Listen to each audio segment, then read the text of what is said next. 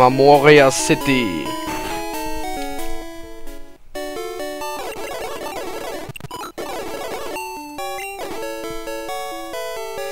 So, ich muss jetzt mal zur Box gehen.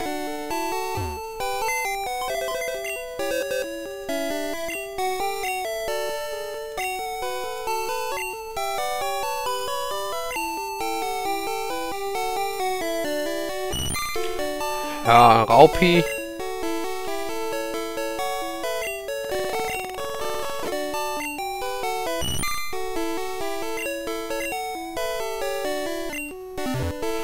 Und wisst ihr, was cool ist? In Rot und Blau konnte man Glurak noch nicht Fliegen beibringen, aber in Gelb schon.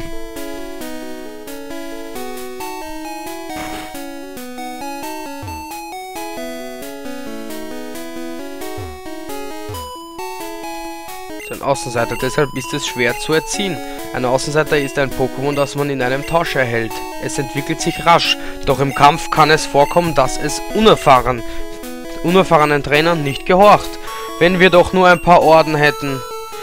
Da geh, Rock, du bist in einer Stadt, wo ein Arenaleiter ist. Und wieso holst du nicht an einen?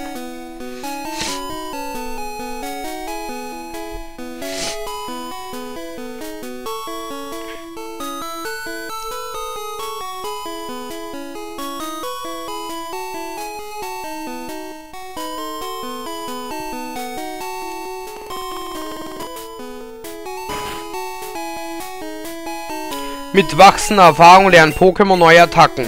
Manche Attacken kann ihnen jedoch nur ein Trainer beibringen.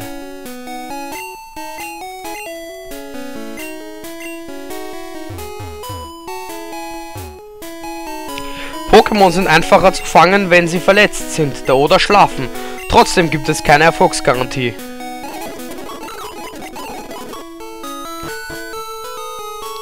So, mal schauen, wie viel Erfahrung noch mein Safkon braucht. 100 Ding, ja okay, das geht schon.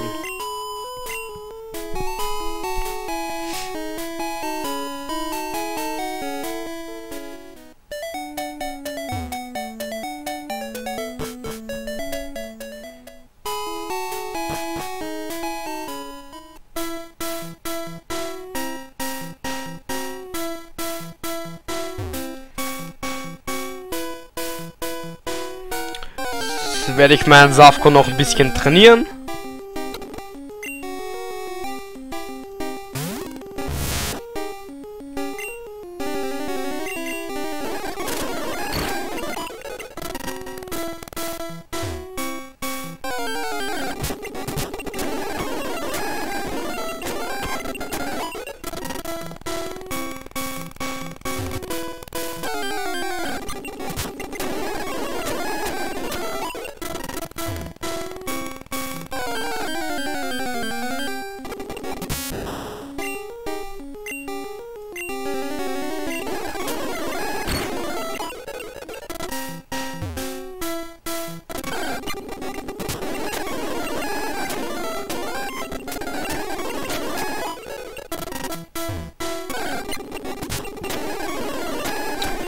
Oh.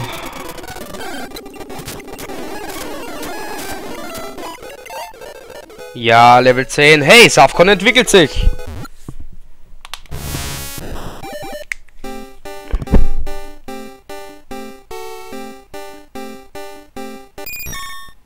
Safkon wurde zu Smetbo. Aber ich nenne Smetbo immer anders. Smetbo lernt Konfusion.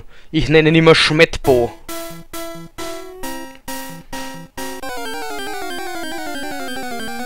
Jetzt können wir sogar das Schwuchteltaubsi-Viech da töten.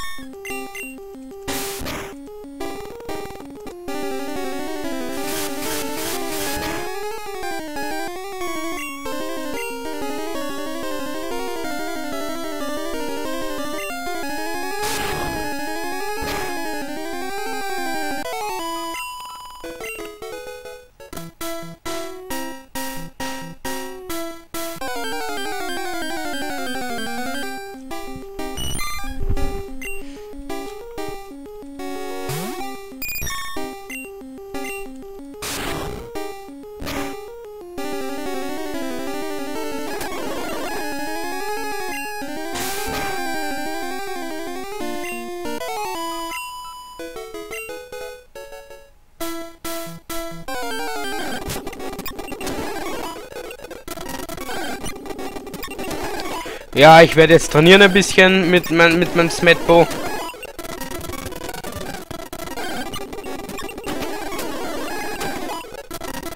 Und dann ist es...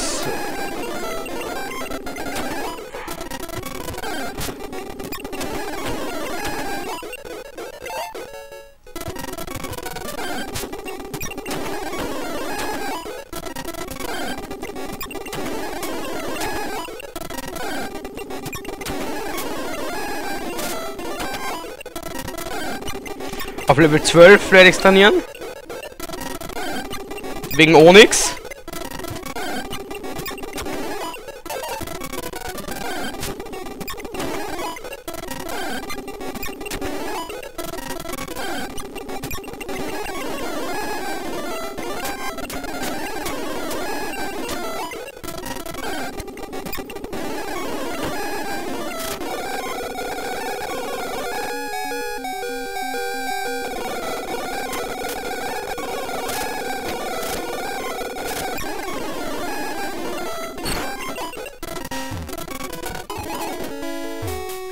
Egal, ich habe jetzt ein bisschen trainiert.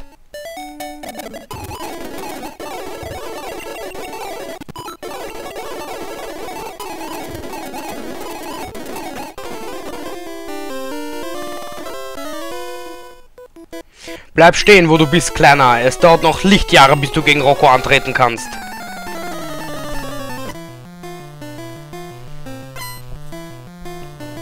Pfadfinder möchte kämpfen. Dick da.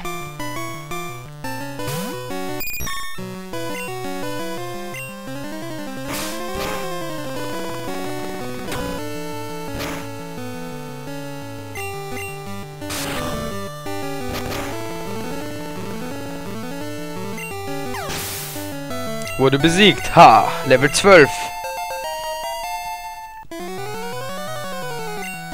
Jetzt kommt Dann.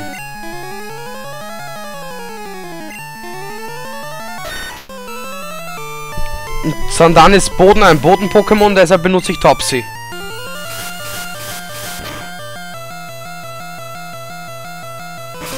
Ich vermute mal, dass es Boden ist. Weil Typ Sand gibt's ja nicht.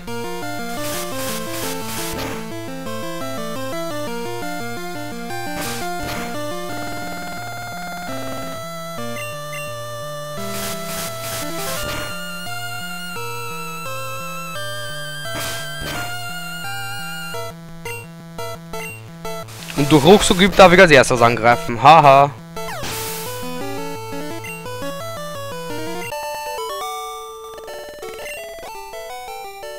Pfadfinder Mist. Lichtjahre messen die Entfernung, nicht die Zeit. Haha. Ich bin der Arenaleiter von Memoria City, Rocco. Meine Devise ist eine steinige Verteidigung und eine felsenfeste Entschlossenheit. Deshalb trainiere ich Stein-Pokémon. Willst du es noch immer mit mir aufnehmen? Okay. Zeig mir, wie gut du bist.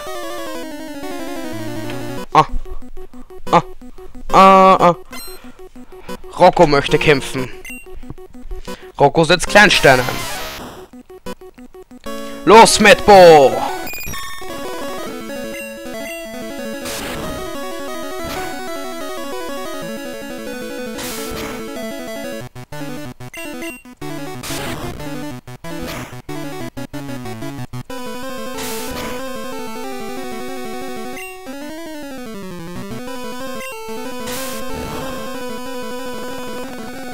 Oh, okay.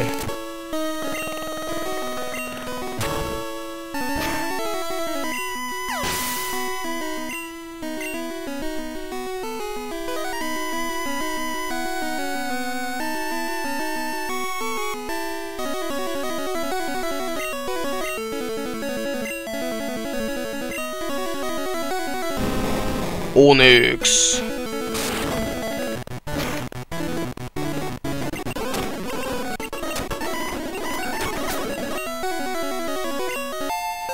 Smetbo 8, Level 13.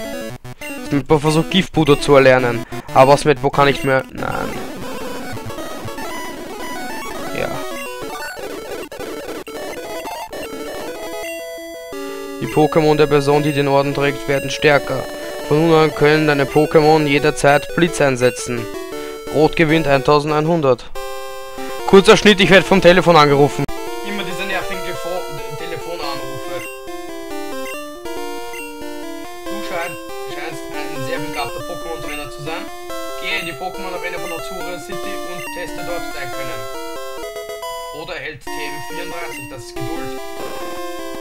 Eine TM enthält eine Attacke, die Pokémon erlernen können.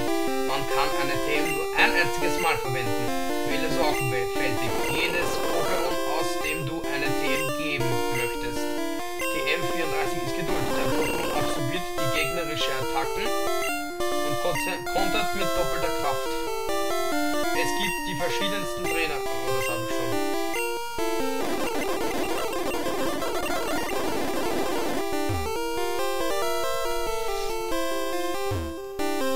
Sind die Pokémon Arena Leitung Rocco.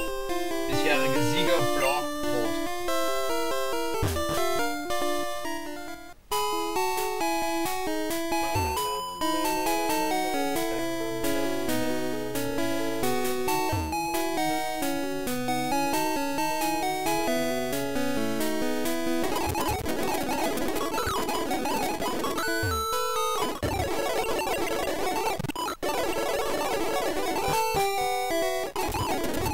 Da werde ich immer schnell aufmachen, weil das Gequatsche, das ist immer dasselbe.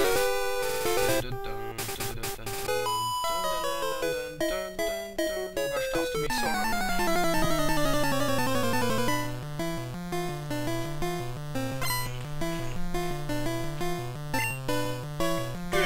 Topsien.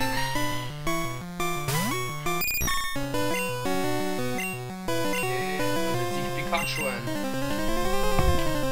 Immer den Gegner, den Schwächetyp nehmen. Dann ich den Powershock an und mir geht's gut.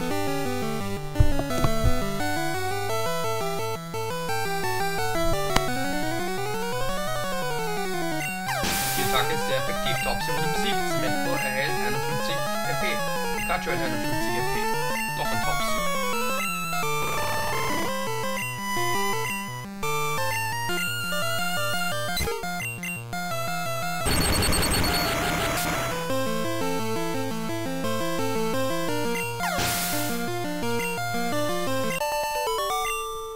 Rot besiegt Göre. Du bist gefährlich. Wusste ich, weiß ich. Hey, ich kenne dich aus dem Vertania-Wald.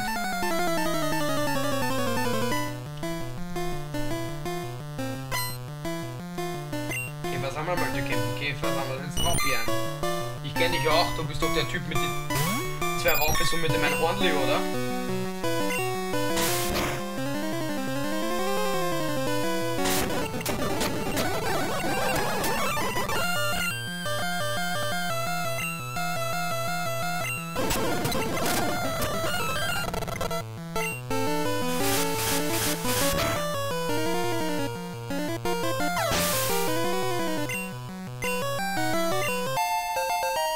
Sie erreicht Level 14.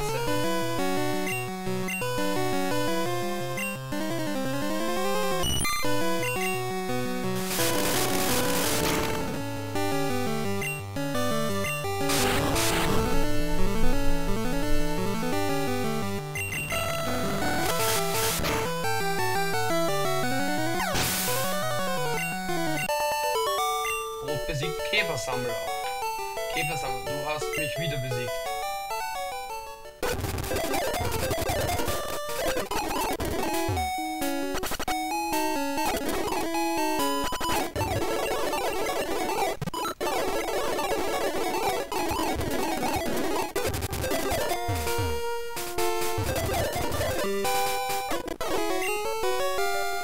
Und ich trage Shorts, so ein Mist. Ein kleiner Charlie Harper. Er trägt Shorts.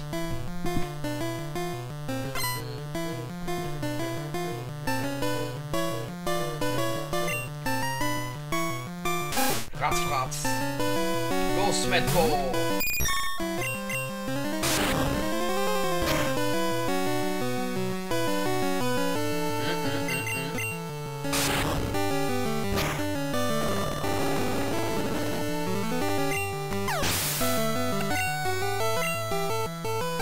fängt schon ein Retter an. Jetzt dreht einer.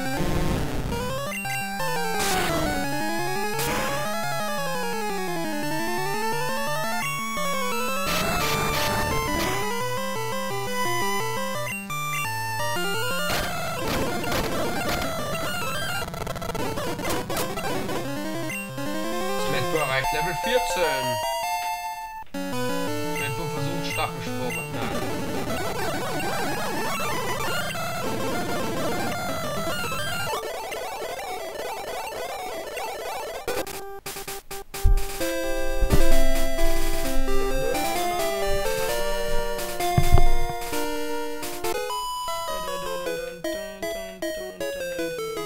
Warum schaust du mich so fasziniert an? Weil ich sowas Schieres. Hallo? Ah, Entschuldigung, war kurz ein Hänger, schon wieder. Weil ich sowas Schieres wie dich noch nie in meinem Leben gesehen habe. Alter!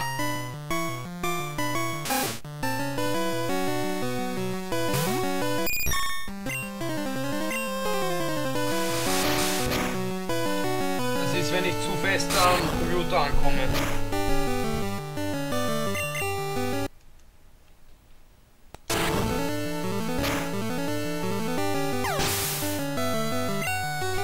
Der Emulator hat jetzt was.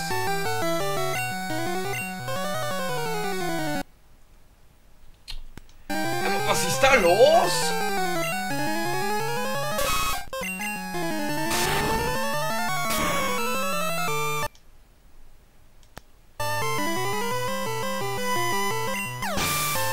Jetzt reicht's mir da bald erst. Könnte einer mir von euch sagen, was da war, was das jetzt war? Also einmal kommt, dann werde ich die Aufnahme beenden und das dann in YouTube hochladen und auf eure Kommentare warten. Bist du auch ein Trainer? Lass uns kämpfen.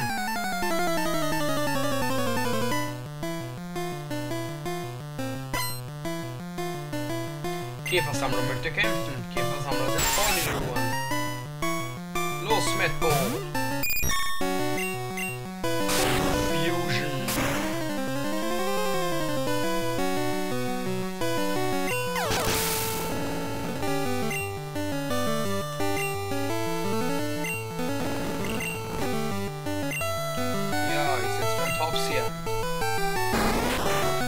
Käfersammler, die gehören meinem Topsy, weil die haben nur Käfer-Pokémon und wir wissen alle, dass Tauben Käfer essen.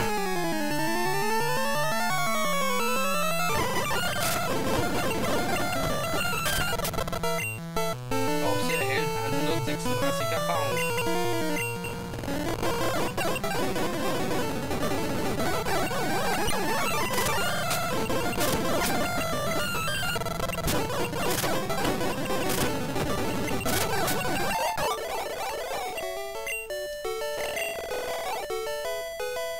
Da sammle keine Käfer-Pokémon.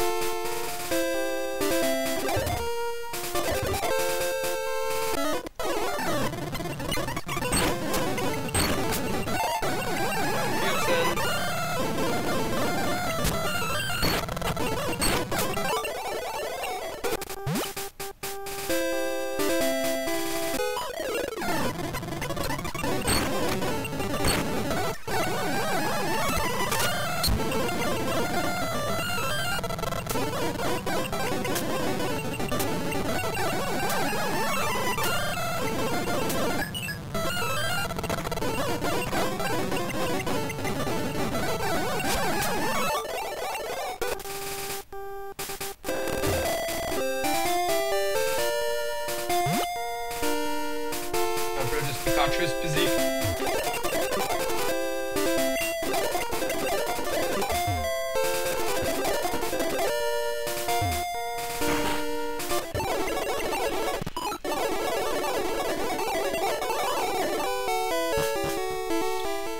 So, ich werde den kompletten Felstunnel machen.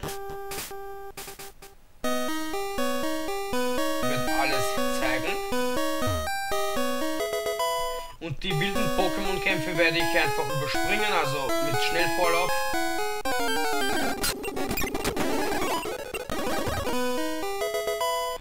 Damit ich euch alles zeigen kann aus dem Felstunnel und es nicht so lange dauert. Das ist ein Trainerkampf.